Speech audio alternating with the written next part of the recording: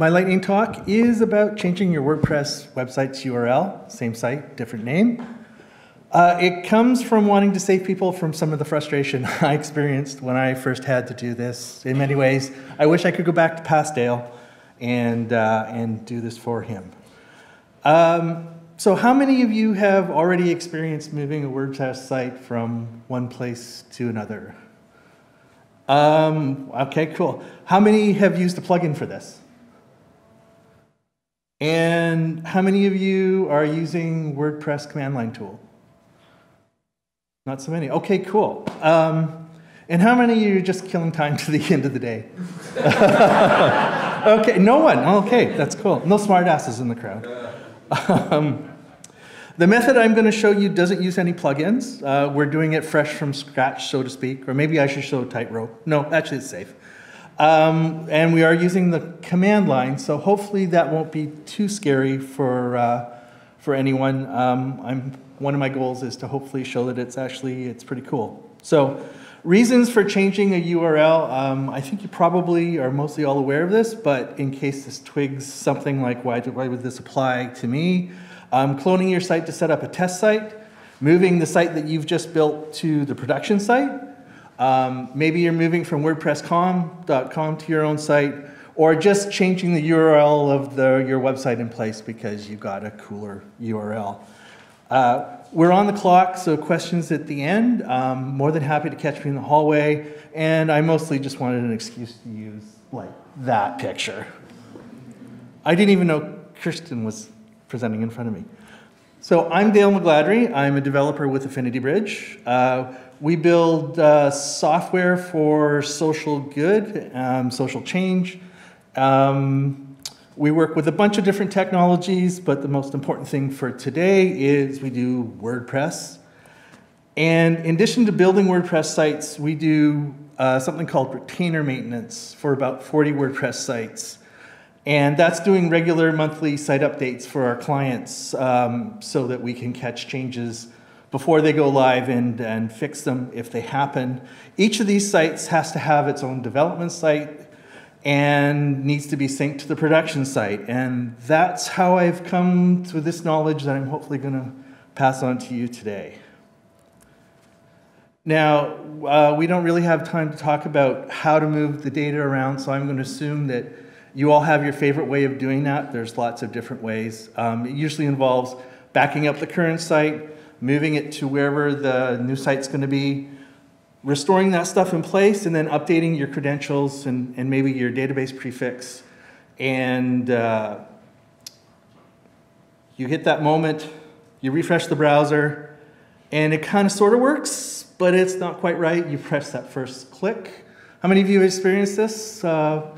Yeah, it's like, what's going on here? And then you find out, oh, I have to change the domain inside of WordPress. It's like, why? This is like my biggest complaint about WordPress. I love how quickly you can build things, but why is this stuff hard-coded? As most of you probably already know, WordPress has storage information in the file system and the database. So that's where we have to look to make these changes. This used to be really, really horrendous, but thankfully, someone who I owe like coffee dinner wrote a tool, WordPress command line tool. It's available at WP-CLI.org. Lots of great information there on installing it and using it. And the good news is that most of the web hosts have it installed by default. So, for example, I've used DreamHost for my personal stuff, and it's just there. So the odds are pretty good that, except for your local site, you're already going to find it installed. Now, just a quick note, there's lots of great things besides what I'm going to show you in the WordPress command line tool. Shameless plug, I did a blog post on it, 5 ways to work faster. So if you are interested in checking out all the things that it can do, like backups and updates from the command line and stuff, check it out. But for today, the basics are pretty easy. It's type in WP, that's the tool's name. Search replace, the old name, the new name. It pops out a bunch of useful information. And it tells you how many replacements it's made. And it's done. Or is it? First gotcha you need to know about is the tool tries to be a good citizen. It doesn't assume that all of the tables in the database are for your WordPress site. So it changes the tables that it knows are associated with WordPress. Some plugins it won't know about because reasons. And so you need to say, I want you to do all the tables. Now, if you do have other things in your database, you're going to have to do a quick audit to see if it's safe changing the domain name from your old site to your new site. For all the sites that I've dealt with, which have an exclusive database, I've never run into a problem using the all tables fix or switch. And if you do have to tweak which tables change, there's parameters where you can say include this, exclude that. The second thing to be aware of is the URL is stored two different ways, just the domain name and with the protocol in front of it, which is the HTTP, HTTPS. So if we just use that form I showed you before, it works great for the one scenario, but the second one, if we wanted to go HTTP to HTTPS, oops, it's still HTTP. And this one's actually really insidious because your site will sort of work, but some things won't quite, especially with browsers getting fussier about mixed content. So anytime that you're switching from one to the other, you have to worry about it. If you're just going HTTP to HTTP or S to S, you're fine. If you are the solution, well, the solution is not this. If you say, aha, I'm just going to switch it around, I'm going to put that protocol on there. Well, that's great. You've changed the protocol now, but the places where it's just the domain didn't match, so it didn't get changed. And the solution is pretty easy. You just do it twice. So you change it with the protocol, so HTTP, HTTPS, and then you do the second one, and that catches the other instances. Or you can do it the other way around. Now, this might almost feel a little bit confusing, but I mention it because sometimes I forget that I'm switching HTTP to HTTPS. It's like, I didn't make the change in that order. Don't worry about it, just do it the second, but you just have to modify your second one, the HTTP there. It's going to be changed to new.com now. So you just have to remember to tweak it just a little bit. And we're good, right? We just changed it, all the URLs in the database. And yeah, but there's a few other things we need to check for before we can actually get onto our site. I've only seen these parameters used, I think, on one site that I've ever dealt with, but if it's there, it's kind of nasty. This is in wp-config.php. It's really easy to change if it is there. And then, boom, yes, we can now log into the site.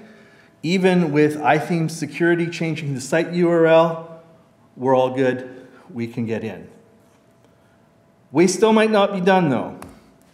If you have plugins that are URL locked, now you're going to have to go in and decide what you're going to do with them. If you have an unlimited site license, unlimited number of sites, it's really easy. You just put in the site, if we're talking about, say, having a staging and a development site, you just put in all the URLs you're going to use, you're good.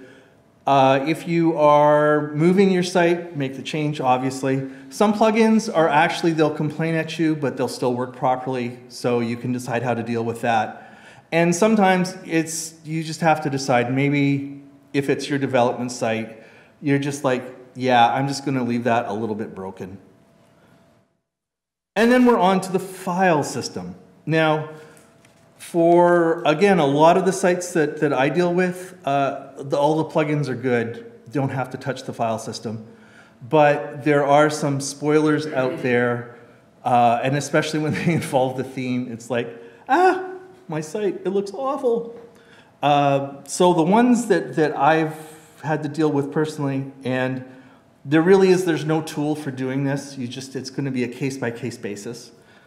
Some plugins like Elementor are really kind. They actually give you a tool right in the Elementor menu system for changing the URL. You only really have to worry about this if you're changing the protocol from HTTP to S or back. Otherwise, the database change works properly. More importantly, it puts files into the file system, so it actually gives you a way of regenerating. And one of my colleagues tells me that, oh, I didn't write the name down. There's another plugin that does that, Revolution Slider, I think it is. Gives you a tool for actually doing this as well. Other plugins, you might have to do a little bit more work. Caching plugins, I must admit, I just do quick and dirty. I just disable them and re-enable them if I think that it's causing a problem. Certainly just turning it off to see if that's an issue, as Kirsten pointed out, for troubleshooting. All-in-one event calendar, the only way I found of flushing its references to the old site is to literally switch the calendar theme to a different theme and then switch it back. And this plugin, I'm not sure where one of our people found it, WP Image Refresh. It's kind of a slider thing. It does something just really nasty where it caches stuff, and you basically edit and save any one of its image items, and it refreshes the cache. And that's, so, I mean, this actually doesn't feel too bad, but when you're trying to track these down, it can be really, really frustrating, especially if you're moving to a live site. But the good news is, once you've sorted everything out, it gets really fast. If you're wondering about, wow, this feels like a lot of work, we can sync a site in 5 to 10 minutes. I goofed around with a Linux shell script for doing some of this. You're welcome to take a look. I found out there's just no way it can be production, but if you are interested in trying scripting this, it might give you some ideas. And one last tip, link checker is a really good idea, especially if you're putting a site live. It can surface some problems that you haven't found with missing, with URLs that haven't quite changed, but they're buried somewhere on a page, like maybe there was something strange. And I use one called Integrity. It's really bare bones, but it works. But any link checker will do. And that's it. And I think we have time for 1 or 2 questions. Great. Thank you. I was just curious on the HTTP to HTTPS. Can you not just change it to // That doesn't matter on the protocol? No, because it's actually it's on the string, and it's just a raw string replace. So it really has no idea of the context it's used in. So if it's, oh, I see what you're saying, like s// or. Yeah, well, instead of s// you say take out HTTP colon and just go //. So then if it's HTTP or HTTPS. Yeah, that would probably work too. The danger is, again, since it's a string search, it might find a URL that's referring to something else if somebody has done an embed or something. And so if they've done an embed on another site, because this is searching like your content as well, so. Well, I get that. I'm saying so the old domain was http://old.com. Yeah. And your new one's new.com. Yeah. We'd say // as your new replaced URL. So then it didn't matter if it's HTTP or HTTPS. It's all dependent on the server. Maybe I don't, it's something to try. It might work. Yes. It does? Perfect. It just saves hard coding in protocol. Anyone else? Thanks so much.